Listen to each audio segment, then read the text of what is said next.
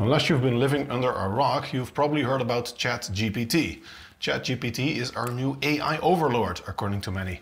Many popular authors, including Jordan Peterson, Alex Hormozi, have stated that ChatGPT is basically a new era, and according to many, the beginning of the end.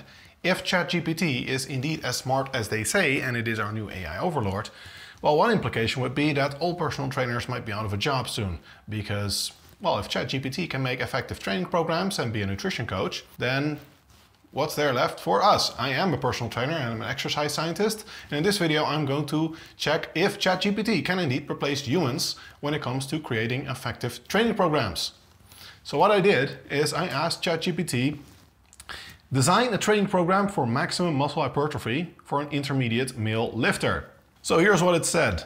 Here is a 12-week training program designed to promote maximum muscle hypertrophy for an intermediate male lifter. The program includes a combination of heavy weight lifting and hypertrophy-focused exercises. Okay, with a focus on progressive overload to stimulate muscle growth. Good.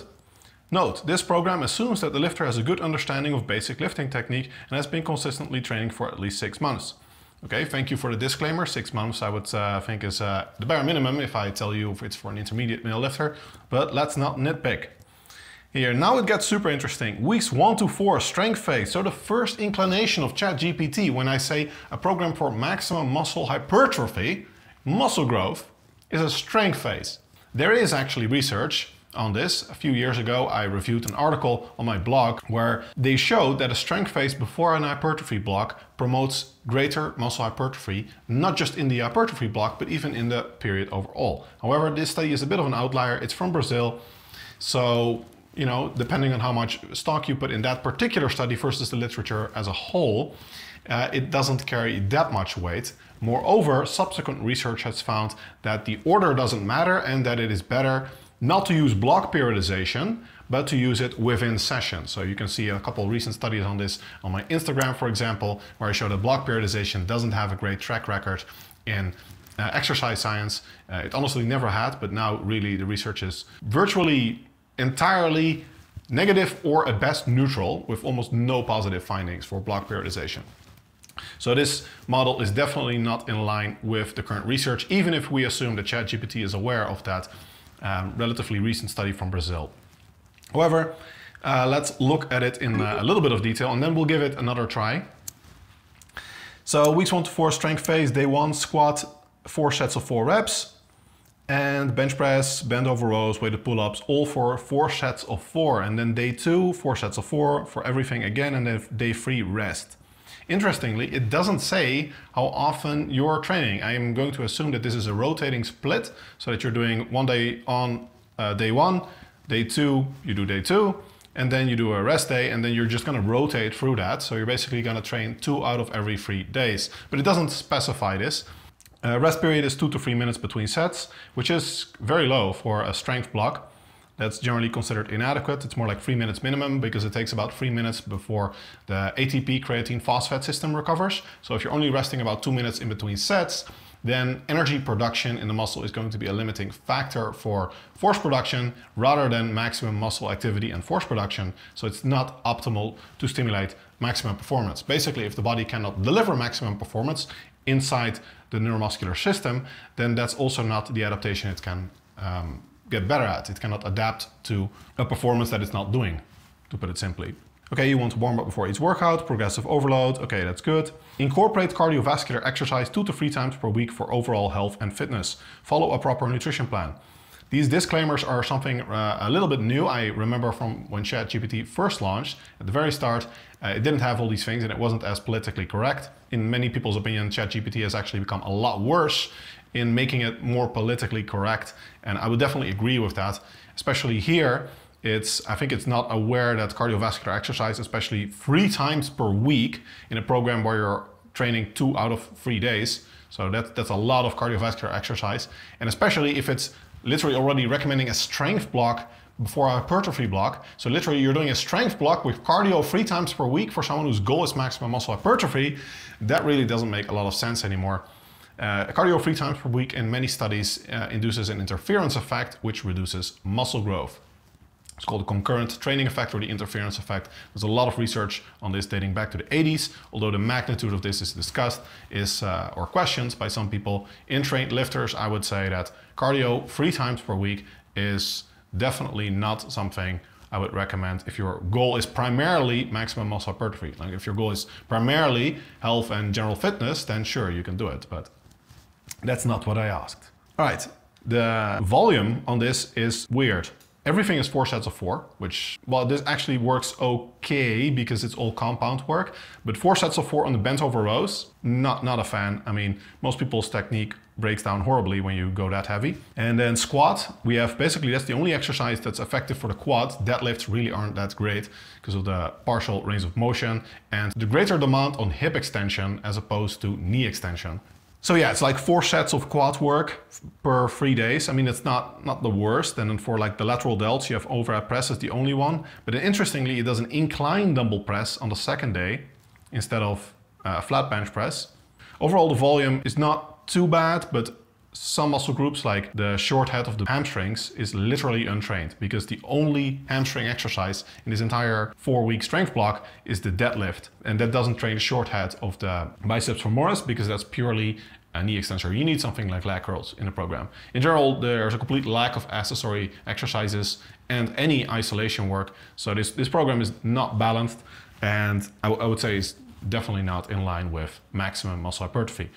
So let's look at the hypertrophy phase, which hopefully is more in line with what I asked it, maximum muscle hypertrophy. The goal of the hypertrophy phase is to focus on higher reps and volume to stimulate muscle growth. Okay, great. Day 1, day 2, and day 3. Okay, so again, it's going to do the rotating split thing, I assume at least. That's its intent. That's why I gave it another try to clarify. And I specified 4 days per week in that. But before we get to that, let's look at this. Squat, bench press, bent over rows, pull-ups, dumbbell flies, skull crushers, hammer curls. Okay, so first thing I see there is the kind of typical bro method of squats for legs and then 1, 2, 3, 4, 5, 6 exercises for the upper body. So lower body is 1 exercise and then we do 6 exercises for the upper body. So ChatGPT is definitely a bro. This is particularly odd because this is kind of a 2 out of 3 day full body workout, which is very inventive. I like that. I like that ChatGPT doesn't constrain itself to these typical, upper lower push pull legs kind of simplified models. It's super heavily upper body dominant. Squats don't train the hamstrings in contrast to popular belief. So I have an article on squat myths on my website where you can read up on this if you want. And then deadlifts, I mean, both squats and deadlifts aren't great for the calves. And again, we have the issue that there is no hamstring work in terms of leg curls. So nothing that does a knee flexion, which completely neglects the short head of the biceps femoris of the hamstrings. So yeah, this is a terrible program for the lower body. And it's super heavy upper body dominant, which yeah, okay, also not great. So I gave it another try and I said, okay, let's do 4 days per week. Let's stop the rotating split thing. And I'm gonna specify 4 days per week. So I told it, yeah, there's also an advanced hypertrophy phase because it's just the same, they add a set.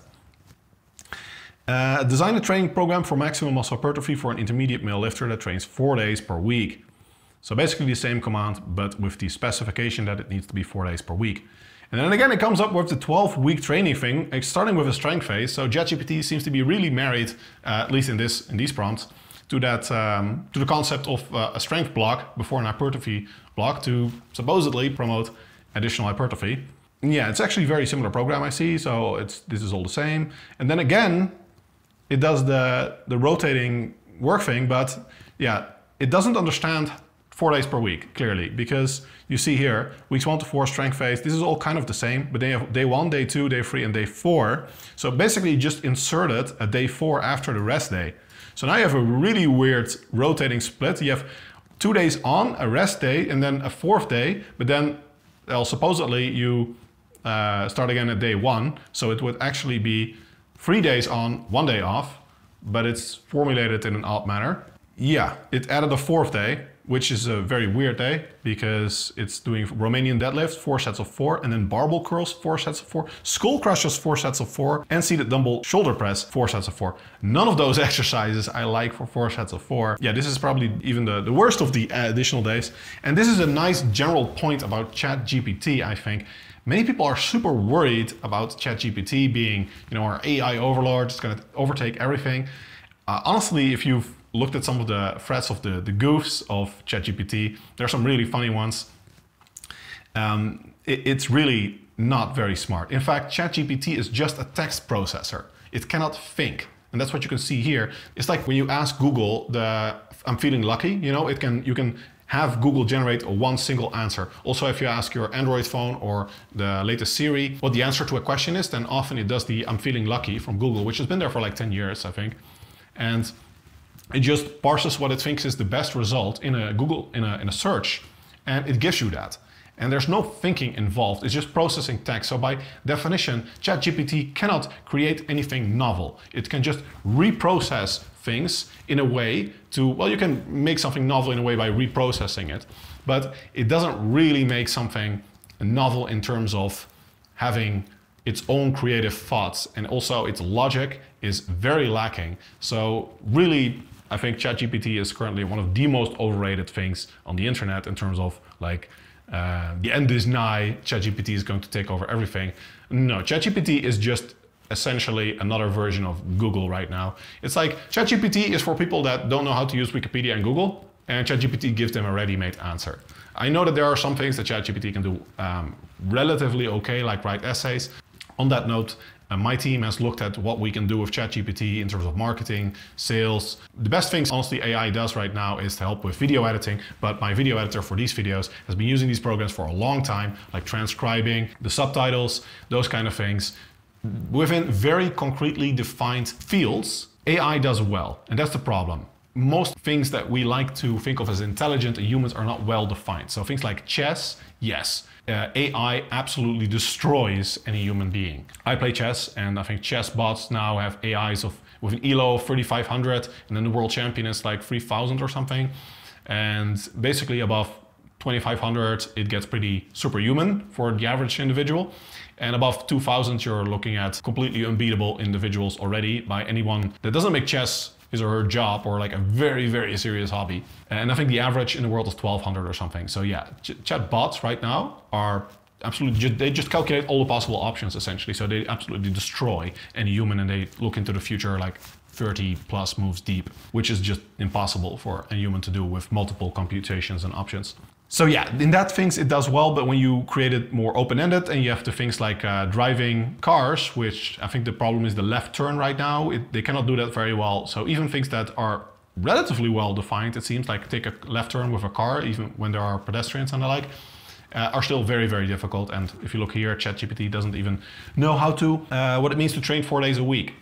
So I gave it one more try, third try, and this was actually by far the best try. So this program, let's look at in a bit more detail to help you understand how I look at training programs and how you can make better training programs yourself. Okay, last run. Here we go.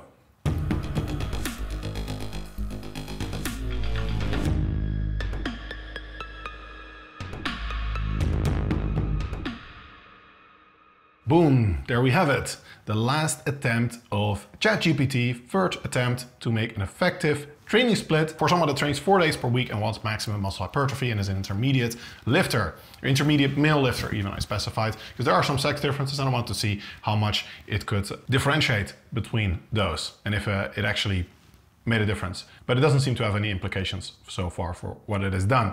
Let's look at this. Overall, this looks a lot better.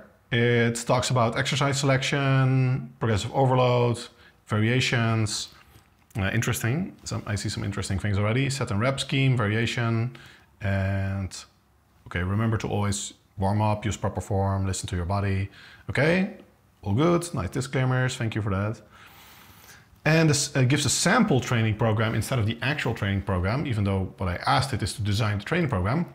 But okay, I like that. Principles over concrete, cookie cutter programs. Okay, so let's look at what it says. Exercise selection, choose exercises that are compound movements that target multiple muscle groups. I don't see why you would do that for muscle hypertrophy. If anything, the consensus is that isolation exercises are almost necessary, but most research finds, the latest meta-analysis finds that compound and isolation exercises don't stimulate different rates of muscle hypertrophy per se.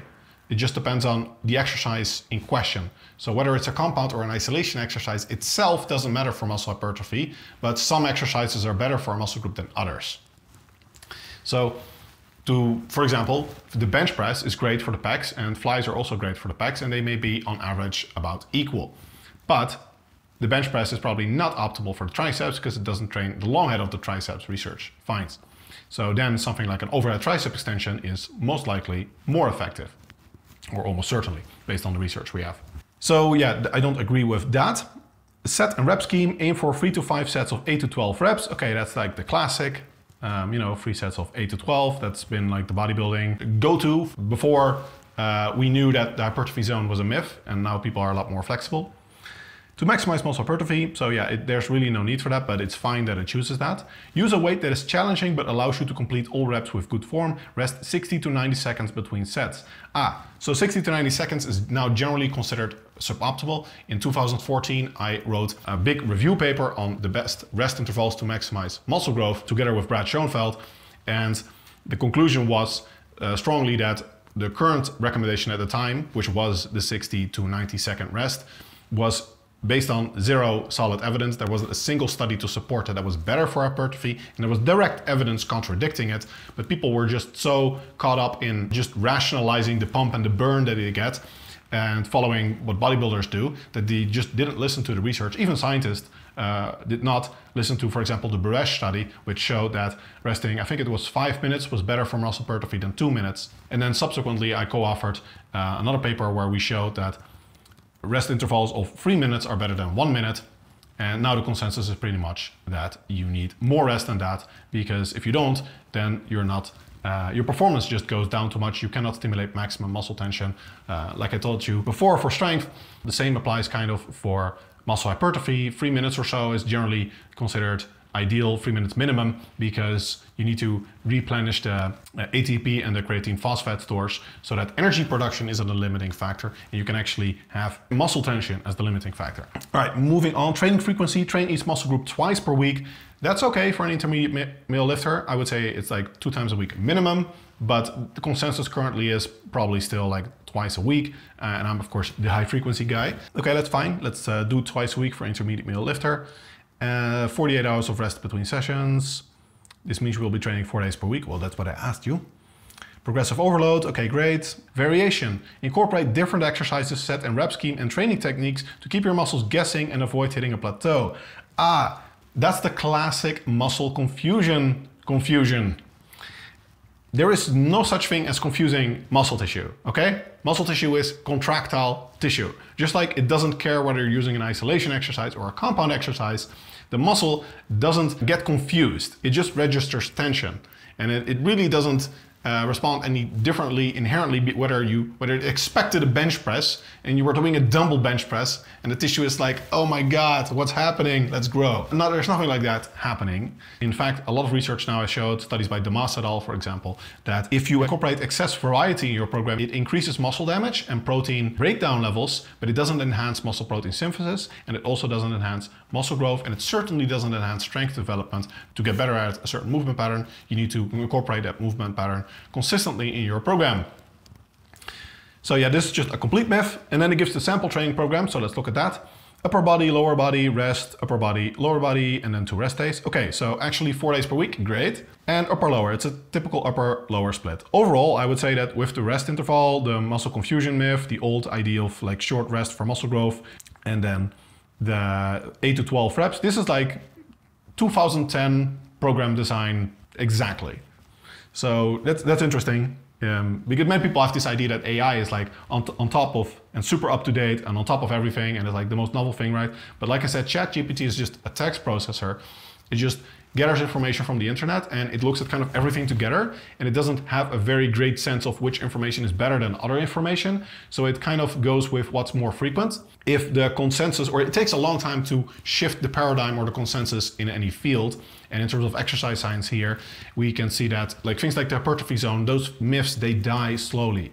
The myths, they crumble very slowly because people at the top, they recognize them first, and then it kind of trickles down until, PTs that just educate themselves based on what people closer to the science say, and it trickles down to the PTs, and then when the PTs start telling their clients and stuff, then we see that like Gen Pop also kind of gets an idea of that, and people can say, oh, I heard this, and other people are like, I heard that's a myth, right? So it takes a while before knowledge trickles down from scientific research to like general population. And as a result, the total volume of stuff that's put on the internet, of text that goes on the internet, it takes a long time before that shifts, and all the programs that the ChatGPT finds on the internet, they change and they're no longer all 8 to 12 reps. But now if ChatGPT searches the internet, it probably finds still a lot of 8 to 12 reps as the hypertrophy zone.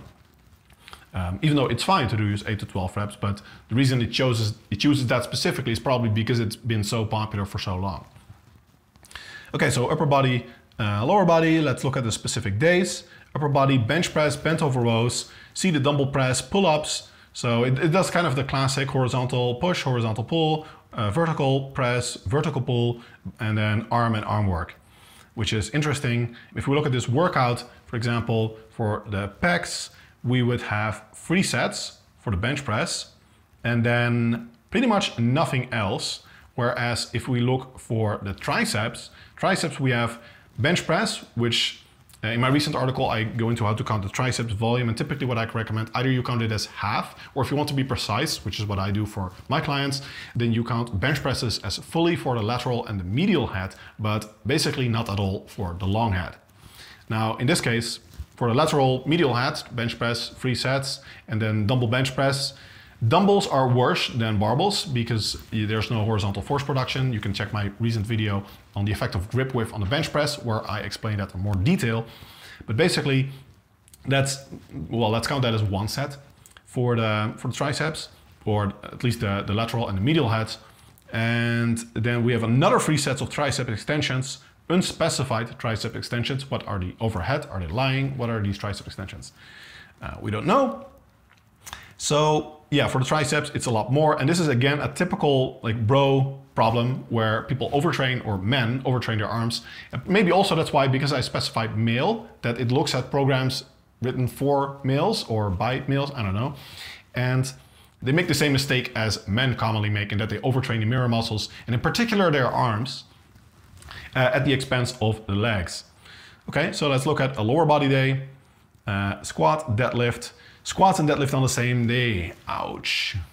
I don't recommend that typically, because by the time you get to your 6th set of deadlifts of 8 to 12 reps, which I don't like deadlifts at all in a hypertrophy program because of the shortened range of motion, the anecdotally relatively high injury risk, and just the strain they put on the connective tissues. In my last video, I talk about that in more detail, whether deadlifts are indeed more fatiguing than other exercises. Most research finds that neuromuscularly they are not. In my program review of the 5x5 method, by the way, is that. And yeah, okay, leg press. So squat, deadlift, leg press. A painful leg day. And then lunges, calf raises. Okay, so again, the typical bro problems, very interesting. ChatGPT basically, again, completely neglects the short head of the biceps femoris. It's very sad. It's very underrepresented right now. We should protest for the short head of the biceps femoris, I think. Anyway, yeah, it's very quad dominant because you have squats, you have leg press, you have lunges, and then the hamstrings get completely neglected. Again, the classic bro problem where legs to most people mostly means quads, and then a bit of glute, or mostly the glute volume that they get from the presses from the quad work, and then the hamstring gets completely neglected. And that's the case here as well. So yeah, and then another, okay, upper body, lower body day. Okay, I guess it's kind of all similar things. Yeah, again, it does the structure of like vertical, horizontal, or diagonal in this case. And then again, arm work, because, arms, bro. And then lower body, again, deadlift, leg press, lunge, Romanian deadlift. Now it's like, okay, we add some variation. So we had 2 deadlifts in the same workout. Definitely not recommended. And then calf raises. Okay, there is some love for the calves after all, but this is exactly how most bros do it. It's like at the end of the entire program, 3 sets of calf raises. That is not how you train calves. I have an article on optimal calf training if you're interested in that. But here for the purpose of reviewing the training program, 3 sets of calf at the very end of the program is not gonna get you monstrous calves. Okay, so overall, can ChatGPT design effective training programs? No, it cannot. And it's probably going to be quite a while before it can, because it's still struggling with basic logic, like what is 4 times per week as a training frequency. and it's still stuck currently, seemingly in about 2010 in terms of exercise science knowledge. So yeah, I would say it's going to be a long time. I've heard very promising things about the next version of ChatGPT, but as it stands, I would not recommend using ChatGPT as your personal trainer. If you like this type of content, then I'd be honored if you subscribe to my channel, and I hope to see you in future videos.